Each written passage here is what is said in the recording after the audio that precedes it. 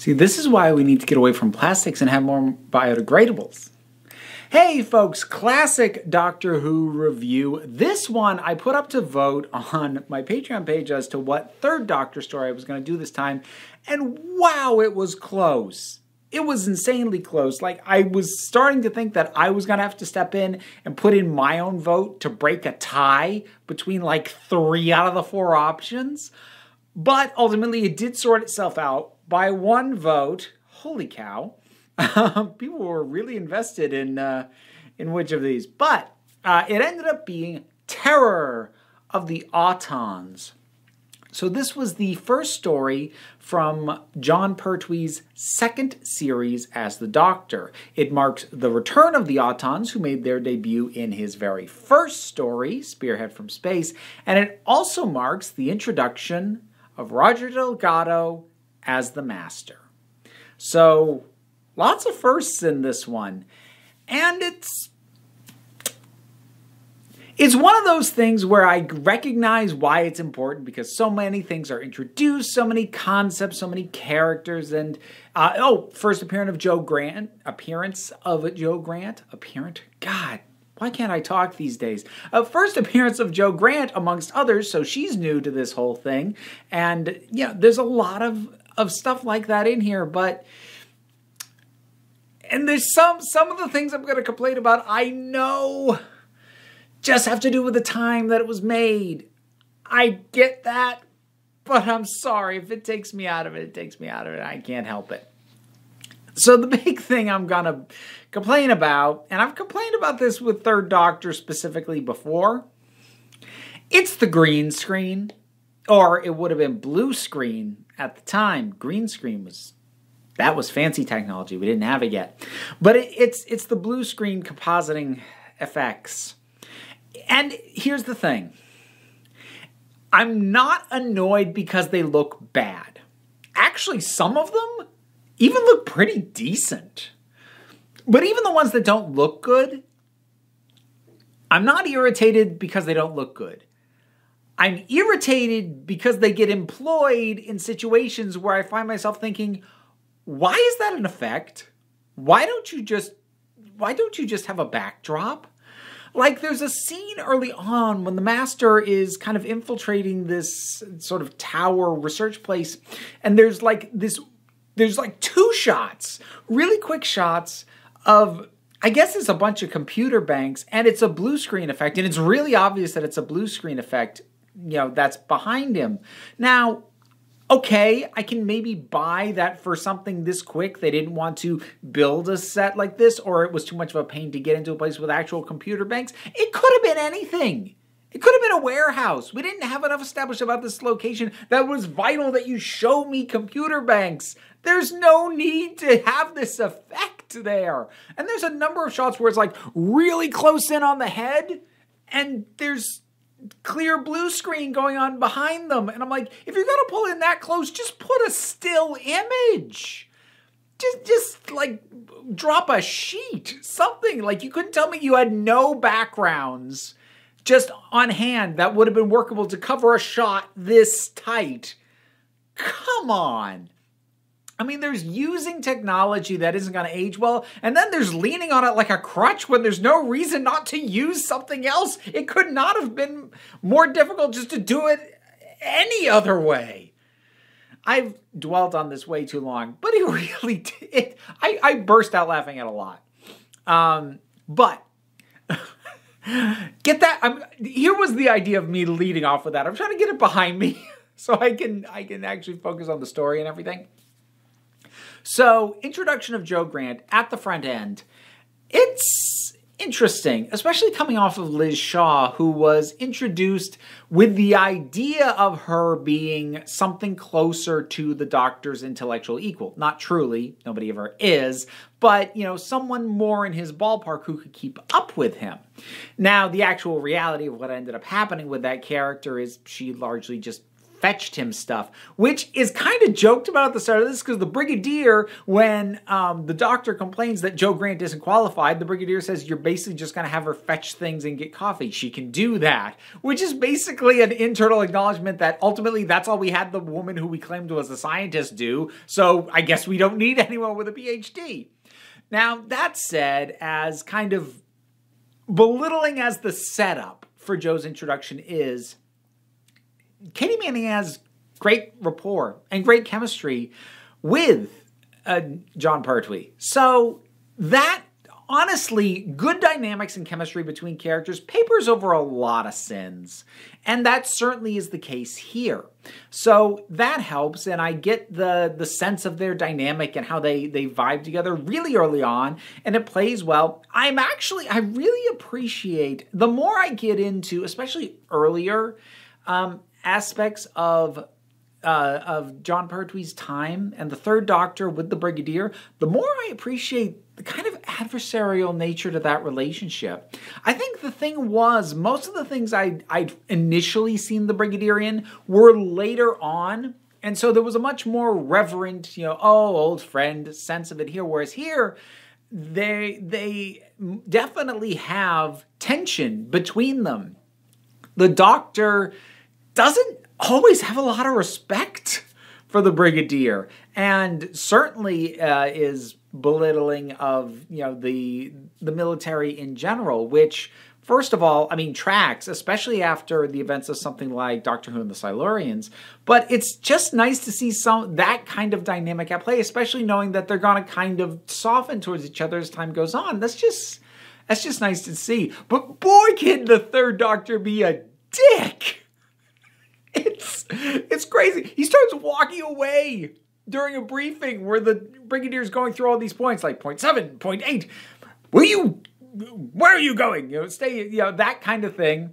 It's like, oh, did you need me? And the Brigadier finishes like, oh, are you done now? It's like, oh, Doctor, you jerk. Lovable jerk. He's so charming. He is so charming that he gets away with it. But yeah, he's kind of a dick, which actually is all the more fitting in an episode like this that's going to introduce the Master and very blatantly line him up as something of a parallel and adversary for the Doctor, the idea being that he's the Moriarty to the Dr. Sherlock Holmes. And having the Doctor be a little bit of a prick in this one actually plays into that because there's actually some really well put together parallel things going on. So like the Doctor early on, once they know it's the Master who's at play in all of this, he says, I forget the exact line, but it's something to the effect of his arrogance is his weakness. And then later the Master's talking about the Doctor saying his curiosity is his weakness. Like they both know each other and they both have pretty good knowledge of what's gonna trip the other one up. And that gets laid out right at the beginning. That's pretty impressive. The Master really does come into the story fully formed, owing quite a bit to the performance by Roger Delgado. He has this intensity about him that honestly, he would have made a great Bond villain. I don't mean like the Master as a character. I mean Roger Delgado as an actor. Oh, man. He could just hold the screen and he'd just give this look and you're like, oh, crap. And he definitely has a look where it sells the idea that just by locking eyes with people, he is hypnotizing them. And I'm like, yeah, I buy it. So a lot of this story is buoyed by the performances. The Brigadier, Joe Grant, the Doctor, the Master, they're all great in isolation. They all play very well off each other. Everyone else is fine, does the work. There's been a little tweak on the design of the Autons that I actually quite like, because previously they just looked like mannequins. That was kind of it. This time there's a little bit of an obscuring of the face, and there's almost like a deliberate, no, there's no eyes on this face, with that same plastic sheen, and it's way more unsettling than the mannequins ever were. There's also the plastic doll, which, is kind of scary in theory, and actually the effect isn't terrible. It just hasn't aged well. but certainly for the time, and it's one of the better blue screen effects that they have when this thing that has been, shown just about this big, plastic thing starts moving around. It's very obviously someone in a suit that looks the same as the figure, moving around and has been shrunken down and composite in blue screen to look smaller. But it works pretty well. I get the feeling that they really went out of their way to very carefully composite those shots. There felt like there was a lot more care going on with the effect there than with some of the occasions where I bitched. But it's one of those things like, sure ain't scary now, but I could see where that would be a little unnerving then. It is a bit campy though at times, and honestly, I don't mean that as a complaint, because especially for things from the era that this was coming from, at the time that it was made, campy stuff from that era usually was campy just because that's just what it was. My problem with campy elements these days in modern times is usually it's people deliberately trying to be campy, and when you're deliberately trying to be campy, that almost always means you fail at it. Because the true appeal of camp is taking something dead serious and treating it seriously, but it's ridiculous and it's preposterous. I mean, like, you go back and you watch Adam West in the old Batman TV show, every line delivery he has is dead serious. No matter what insanity he's talking about or how ridiculous the villain he's bringing on, he always delivers that line dead serious. And that's what you need, and this has that. But there are also all those moments in campy things where it's like, the fact that you're taking this seriously is actually kind of funny. So like in this one, there's a point. And funnily enough, I saw this done as a GIF, like for the first time shortly after watching this episode, so the timing was kind of funny. Actually, also speaking of timing, this story starts with a circus, and the last one I did prior to this was Greatest Show in the Galaxy. Yeah, I'm going to make these weird connections in the middle of the thing. Welcome to my ADHD brain. This is what happens when I don't take notes and structure my thoughts ahead of time. Anyways, oh my goodness, where was I? Oh, yeah, so... And I ended up seeing a GIF of this later, but the doctor, he's on the phone with the master, and this has been set up that a new phone with a longer cord was installed in his office. And the cord is plastic, and because the master has aligned himself with the Nestine and the Autons, that means that he does this little sound signal over the phone. That means the cord comes to life and starts wrapping around the doctor, and it's just this thin cord, and the doctor there. It's it's amazing. Oh, I really did love it, but it made me laugh, and it was the cliffhanger of all things for that episode. Oh dear. But like, some of the campy aspects just give it charm. Like the tissue compressor that the master uses to kill people, to shrink them down this big. That's ridiculous. But I love the sincerity of it.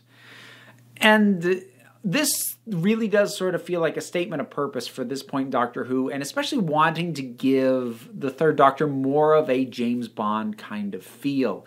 Taking on a villain like the Master, who is masterminding and planning these things, and they've got competing gadgets. Oh, and it's actually, the Master's got a really cool intro. You just hear the TARDIS sound, and this sort of van appears. You're like, what? Because we haven't seen other TARDISes in the show up to that point when this thing aired. And he just steps out. Who is this guy? I don't know, but you immediately have my attention. It's a brilliant intro, especially if you consider at the time what just the implication of his existence means. There are like little nitpick structural things. Like there's a lot of time devoted to figuring out what the hazard of these plastic daffodils is. And too much time is sunk into that because it's very clear early on that while they are going to be dangerous, and waiting for the Doctor, who also knows they're going to be dangerous, to figure out exactly how they're going to be dangerous is not particularly compelling, because we already know they are. The specifics of how they are feels like more of a minor note. And there's also this thing where the Brigadier is going to blow up a quarry that has where they believe all the Autons that they're aware of up to that point are. The Doctor's very fixated on stopping them. And I wasn't entirely clear why. Because it's a quarry. There's nobody around. There should not be a risk of collateral damage, really. And the only thing that I could think of is sort of lingering, like, oh, why do they have to blow everything up? Annoyance from the Silurian story, but they don't connect it back to that. They don't make even a passing reference to that, or if they did, it was so passing I missed it.